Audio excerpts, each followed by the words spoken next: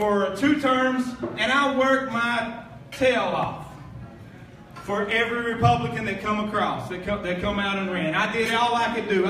Even John McCain and Mitt Romney. I have publicly apologized for all the work I've ever done for those guys. I'm just going to tell you. But also for our state candidates.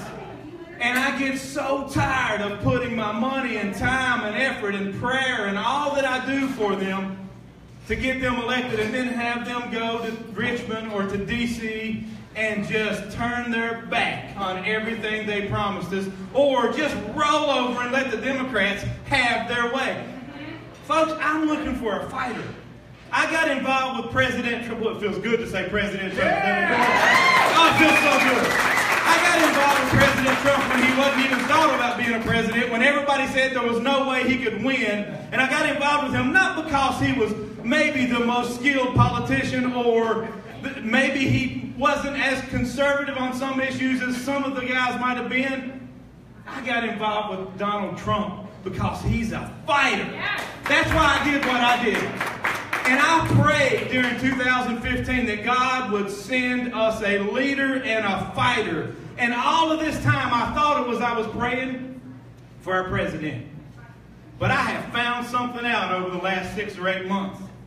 That prayer that I was praying for a leader to come to America, it was really for a governor for our fine state, because we have some sorry politicians in Richmond. And what I have seen from Corey Stewart is this man is a fighter. I watched him fight the Republican establishment, who did everything they could do to take down Donald Trump as a candidate. I watched him stand up against the elite in our party who did all they could possibly think of to derail his candidacy. It even cost him personally. It cost him politically. But he did the right thing anyway. And just today, I watched him go down to Charlottesville and stand in front of Robert E. Lee's statue and stand up to those idiot socialist history revisionists that want to take away our history.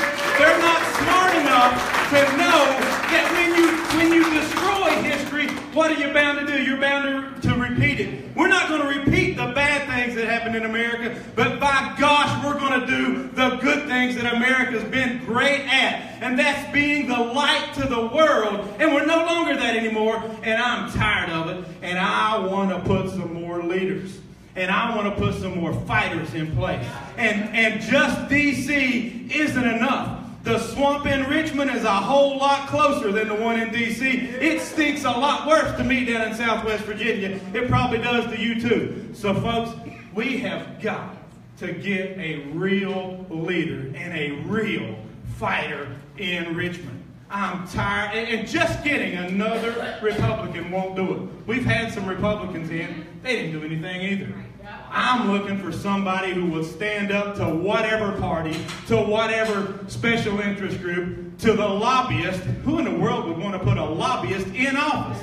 Somebody tell me how that makes sense. We don't want that. I want somebody to stand up to the lobbyist.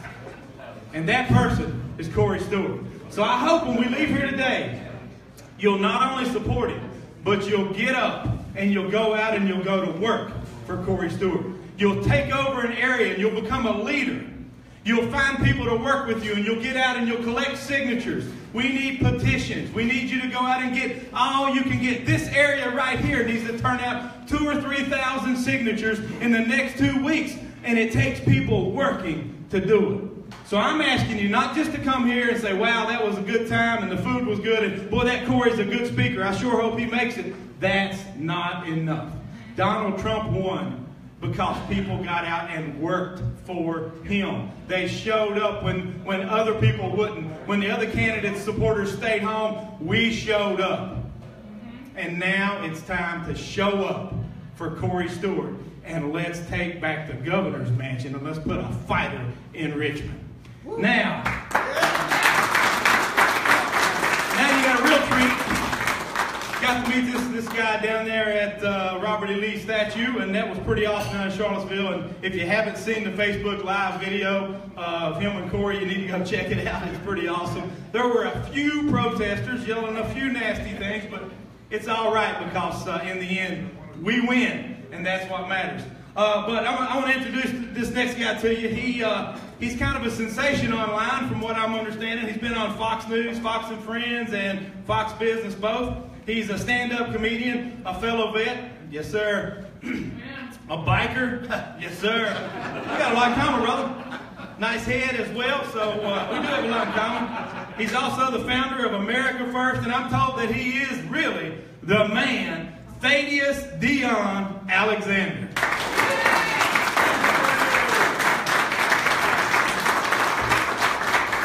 I tell you guys what, a lot of people look at me and they go, oh my God, it's a black guy who rides a Harley and he's a Republican.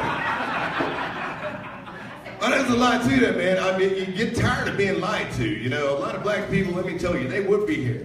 But they're just like why a lot of white people are not here. They're afraid of being called a racist. And black people are afraid of being Uncle Tom. But you can't be afraid anymore because being afraid, you're being bullied. That's right. They call us bullies because we're conservatives? No, they're the bullies. You know, Corey couldn't go down to a statue and speak for just a couple of seconds without somebody chopping him in the face with a poster. Now, those people were screaming, white supremacists, go home, white supremacists, go home. And the funny thing is, I didn't see no black people. It was just the most amazing thing I've ever seen. But they don't understand this, is they're surrounding Corey and they're crowding him and they're getting all close and pushing him. I walk right through the crowd and they open up like Moses in the Red Sea. Because they were afraid. They're worried about white supremacists like Corey. But they're the ones that are afraid of me. That don't make a lot of sense to me. So I am just tired of Democrats lying to me. You know, they love to keep this racial tension stirred up. To give you just enough to survive. Obama lied to us. Said he was the child of a single mother. He forgot about the $500,000 he inherited, which only 7% of white people in this country ever see. So I'm not going to say he lied, he deceived us. He told us something, and a lot of whites, they lived on a dream, just like a lot of blacks. We wanted to believe that this is the Messiah. And if we believe in something hard enough, we forget that he's failing. You know, we just forget. And Corey's right, more people have to come out, more people have to clear this swamp. And the best way to do it, sometimes we have to start at the bottom. Because even though 98% of us are living check to check, we can put that little bit left over together and we can defeat some of these millionaires. And we can start right here in Virginia. And I like Corey, because he's just as arrogant as I am. I do. And I like the new guy. And somebody told me, man, why would you vote for Trump? He doesn't have a political science degree. He doesn't have an attorney degree. I'm like, well, obviously that's not required because everybody, 100 senators and 435 House of Representatives, they all have at least one of those and they can't do nothing. So he'll be all right. So it doesn't make a lot of sense for you to people to tell you what you need. All you have to do is believe. And when I say I'm an American first, I'm an American that happens to be black. Now, I'm proud to be black, but I'm more proud to be an American. And we cannot succeed unless we all get together. Forget about color. It's okay to say you're Irish. It's okay to say you're German. It's okay to do that, but you live here now. And you are American. And that's the bottom line. And we need somebody in office that puts America first. We can't have somebody that say, hey, that guy's going to do something for the black man, or that guy's going to do something for the white man. You know what he needs to do something for? Right. The majority, 98%. That's who gets left behind every time. And I truly believe that my man Corey Stewart is going to work towards that right here in Virginia. Thank you guys very much. All right, so you should be fired up. Are you ready to go get to work? That's the key. Are you ready to go get to work for this man right here who is the hardest fighting politician I have seen to date, and I am thrilled to be working with him, and I hope you will get involved and join us too. Corey Stewart, without question, the next governor of Virginia.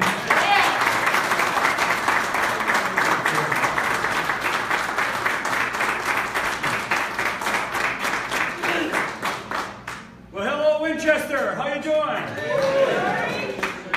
So, and I got to say hello Clark County and Frederick County and Warren County, and thank you all for coming out today. This is our third stop today. We've got another one coming up, but we've had a great day. It started literally with a bang. We went over, as Jack said, the first thing we did, we spoke to the GOP committee down in Charlottesville, and then we ended up going to the Statue of Lee in Lee Park in Charlottesville, and I gotta tell you, I saw all these people out there. I'm like, holy smokes, look at all those people out there to support me. I couldn't believe it. I'm like, this is great, and I walked up, and pretty soon, like, oh, go to hell, Tory Stewart signs and all this other stuff, we don't need your racism, blah, blah, blah, all this other garbage. Anyway, that was a good moment, though, because it showed a couple of things. The first thing it showed was that the left has lost its mind. They completely lost their mind. You know why they've lost their mind? Because for the first time in 8 years, we have a real president of the United States. So on Inauguration Day, there I was, on top of the CNN building with all the lunatics, MSNBC, CNN, we were on top of the building, and if you know this guy, just answer by answering with boo, and I think you probably do. He's the worst reporter ever. He works for CNN, and his name is Don Lemon. Really bad guy. This guy, you know what I'm talking about, Dion. This guy is really bad, and is really dumb, too. Because as the presidential entourage is coming down, President Trump is coming down Pennsylvania Avenue, and we're looking down, and they're right in front of us, and Don Lemon, I'm not kidding, he says, and there's some booing in the crowd, and he says, oh look, they're booing Donald Trump. You look this up, he really said this. And there was one honest reporter for CNN, and no, Don, they just introduced Nancy Pelosi. This is true, they've really lost their mind. They really have lost their mind. But the other thing that it demonstrated was inside of that crowd, with all those left-wing lunatics, and by the way, they didn't want to talk. They weren't there to debate. They didn't want to listen to us. They didn't want to listen to anybody else. You know why? Because they know they're wrong. Deep down, they know they're wrong. They don't want to listen to anybody. They don't believe in the First Amendment of the Constitution. They don't believe in free speech. And they don't want to listen to it, and they learn that from their professors. There's a problem in our universities. Some of our best universities we are indoctrinating. These professors are indoctrinating our children, and we've got to put an end to that. And we are going to work with the Trump administration to make some real reforms to education in this country moving forward.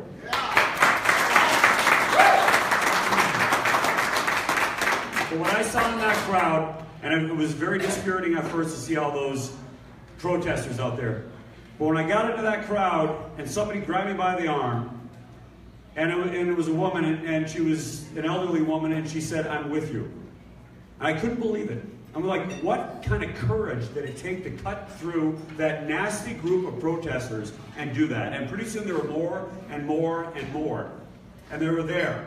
Because people in this country, and in this state in particular, this is the state where the spirit of Jefferson and Madison and Washington, and yes, Robert E. Lee is still alive in the Commonwealth of Virginia. I want to talk about Robert E. Lee for a moment. Because the left, they just demonize it all. Here's this Confederate war general, commander of the Northern Virginia Army, and they're just trying to paint him as just a racist person, a terrible person. But you know something? He was an American war hero in the Mexican War in 1846 to 1848. And he reluctantly commanded Confederate troops in the Civil War because he loved Virginia. He was loyal to his beloved state of the Commonwealth of Virginia, just like Jefferson and others. And when the war was over, and this is what really makes the difference, he didn't, at the end of the war, lead a guerrilla movement. He didn't, at the end of the war, try to apologize for everything, or try to apologize for slavery, or anything like that. He didn't do any of those things. Robert E. Lee led a movement to reconcile the country, to heal the big wound that our nation had.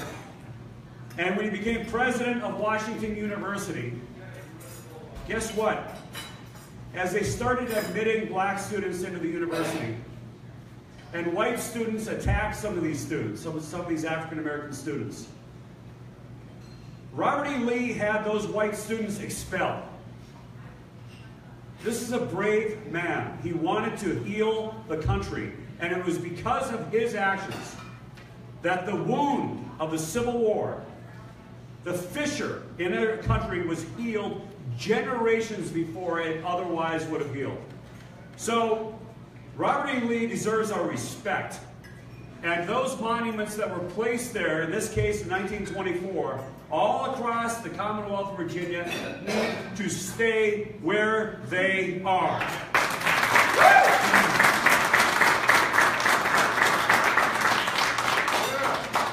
I'm a fighter. I'm a fighter. I've lost a few battles, but I've never backed down to a political battle. Never. I never have, and I never will. And in 2007, I led what is considered to be the nation's toughest crackdown on illegal immigration, anywhere in the country. And I got a lot of pressure, and I like to say it was just from Democrats and lefties, but it wasn't. And of course it was from the press and the Democrats who tried to get me to back down on this thing and protest. We had thousands of protesters. We had to be escorted into the building. But we didn't back down. We put that policy into place. And it was establishment Republicans who called me up and said, "What are you thinking? You're up for re-election that year." I was, and I'm countywide elected in Prince William County. 454,000 residents. 54% of them are minorities.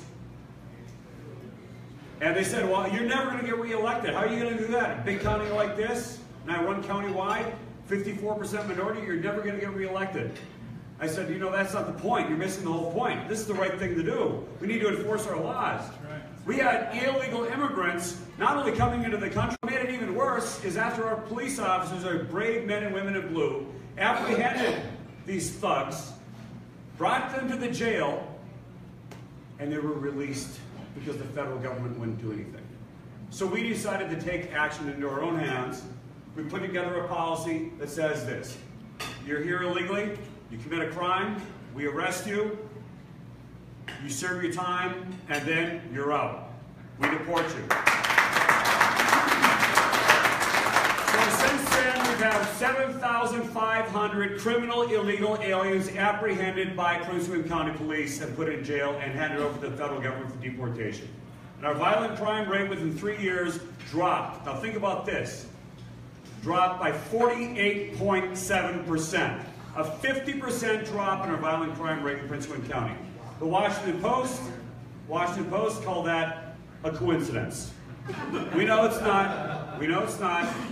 And one of the things that I want to do in Virginia, one of the first things I'm going to do, because the first job of any elected official, whether it's the governor, or whether it's the chairman of the Board of Supervisors, whether you're on the Board of Supervisors for another, or in the City Council, or you're President of the United States, the first job is to protect the lives and the rights of the citizens you serve. Period.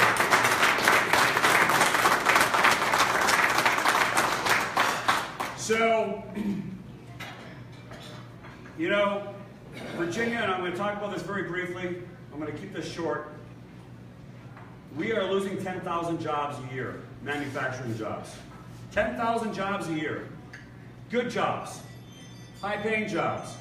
And you know where we're losing them to? It's not just abroad, to China and elsewhere. We're losing those jobs to states around us like North Carolina. And don't blame North Carolina. They're doing the right thing. They lowered their top marginal income tax rate from 7.75% in 2010 to today at 5.49%. And guess where the jobs are going? They're going to North Carolina, and they're going to states like Tennessee, which eliminated their income tax altogether. And what are we doing in Virginia? We're stuck. at 5.75%. It's been there for a long time, and the only thing we've done in Virginia over the last several years is to increase taxes, with the biggest tax increase in history in 2013. If we want to reverse course and bring jobs back to the Commonwealth, we got to wake up and we've got to phase out the income tax on our citizens. Yeah. Because most of our citizens pay very high income tax. And most of our citizens, even if they're small business owners, they're not paying, most of them are not incorporated, they're not paying the corporate income tax. They're paying their income tax at the personal income tax rate. The only way that we're going to bring back small businesses, which create 80% of the jobs in the Commonwealth and across the country, is to get off their backs, and that means reducing and eventually phasing out the income tax. Finally, I'm going to say this. If you want a winner, there's only one person in this race who's been able to do it. There's only one person in this race who's been able to deliver on his promises. Others talk. My number one opponent is out there talking. He talks of a big storm. He never talks about details because it has no intention of keeping any promise. So he's not even making even detailed promises. He's all talk. He's never delivered. Others talk, I deliver. I pushed through the deepest, largest tax cut in Prince William County history when we dropped average household tax bills by $400 in 1 year. We had to slash spending, but we did it. It was tough. As Blaine knows, it's very, very difficult. It's very, very difficult to slash spending, but you've got to be able to do it. I'm the only one that's been able to deliver on illegal immigration. I'm the only one who's been able to take a county to #1 in job growth in Virginia and #3 in the United States. I'm the only one who's been able to do it, and I've done it in a big county in Northern Virginia where I've run for election and won 4 times.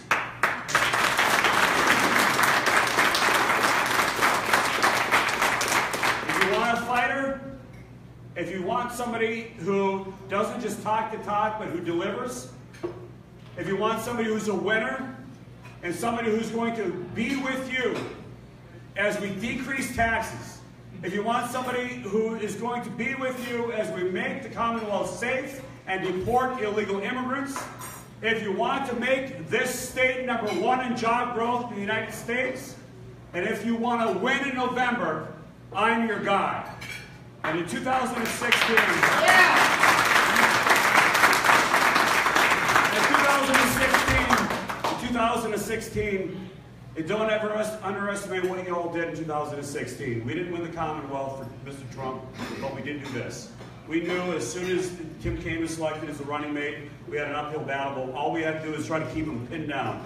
And we were outspent by the Clinton campaign by 20-1. They spent a lot of resources here. Time by the campaign and by the major surrogates for the campaign was here in Virginia, and those were resources that couldn't go to other states like Pennsylvania, Michigan, and Wisconsin.